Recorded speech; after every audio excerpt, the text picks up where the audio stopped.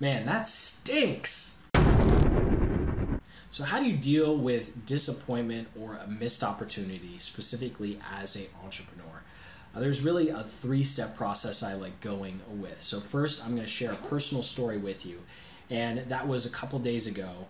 I had the opportunity to interview for a large contract for my digital marketing agency for a business, for an e-commerce business, and I incorrectly calculated the time difference between us. So I showed up an hour late to the interview, or the pitch, if you will, and of course I didn't get it, and we lost out on a potentially really big client because I miscalculated the time zone differences.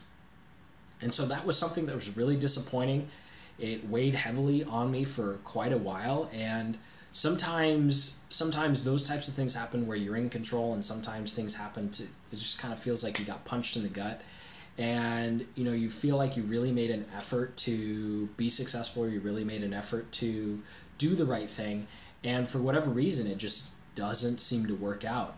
And you're left with this really sinking feeling. You're like, how do I move on from that? So in this video, I want to share a kind of three-step process I go through to keep the momentum and energy going and not allow those kinds of disappointments, internal or external, to drag you down and hold you back from what you really want to do. So the first step is asking this really simple question.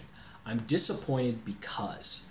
And when you do that, you can easily zero in and solidify on what the core problem is. There are a lot of emotions that can come out of disappointment, and one of the things we want to do is we really want to dig down and find where's that little core, where's that little seed that sprouted all these emotions that we're feeling.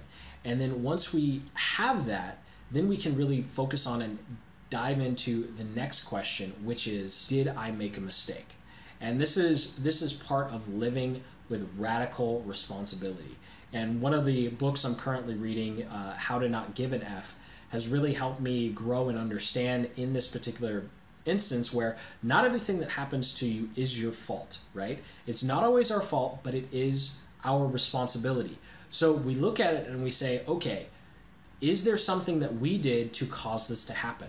So for instance, if I showed up on time to the meeting and somebody else, they miscalculated the time wrong, they show up an hour later when I'm already off with another client, well, then I can look at it and say, okay, it's not my fault they didn't show up on time, right?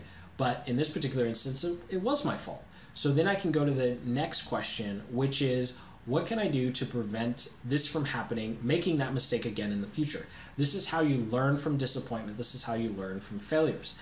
Now, if you look at it and say, okay, it was actually the other person, they didn't show up on time, then in that instance, it wasn't your fault. So it's now your responsibility to say, okay, what can I do in the future to ensure that I don't feel this, that I don't go through this disappointing experience again? And so if you made a mistake, you say, okay, what mistake did I make? What can I do not to do it in the future? If you didn't make a mistake and it was an external source acting on you, then you can look and say, okay, how can I preempt that kind of action being taken on me in the future? So you're either looking inwards and saying, what can I fix so I don't make a mistake again?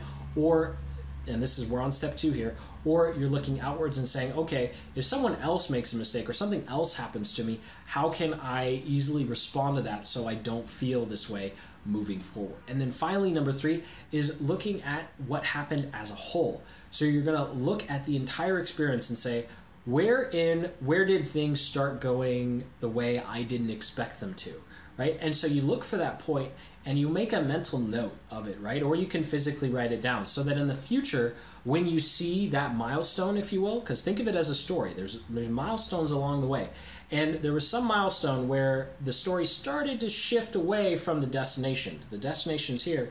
You thought it was going to go like this, it wound up going like that. So where was that pivotal moment where it may have just moved an inch, right? It may have just moved an inch, but like when we're sending stuff to the moon, an inch just means miles and miles away, right? So it's really important that we look at, okay, where in that story did things go a little bit wrong and just totally destroy the trajectory? And then make a note of that. So in the future, when you see that happen again, you can be really preemptive and say, okay, either move your destination over here so you still hit where you want to go, or you correct the situation so you're still on track. But either way, you're catching it, so it ends where you think you want it to end, or the story or situation ends in a satisfactory way so you don't have disappointment. And then that helps with keeping your energy up, and you can keep going and keeping your momentum in building or working on whatever you're doing.